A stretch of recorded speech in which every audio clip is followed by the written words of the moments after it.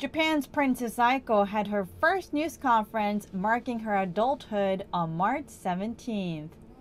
The princess said she was thankful that she was able to reach her milestone age 20 on December 1st. She told reporters how she was nervous when she started attending imperial rituals as an adult member of the imperial family.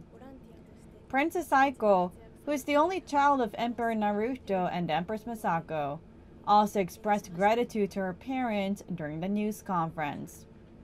両親は私の喜びを自分のことのように喜び、私が困っているときは自分のことのように悩み、親身に相談に乗ってくれるような、私がどのような状況にありましても一番近くで寄り添ってくれるかけがえのないありがたい存在でございます。She said that she wants to thank her mother for giving her birth.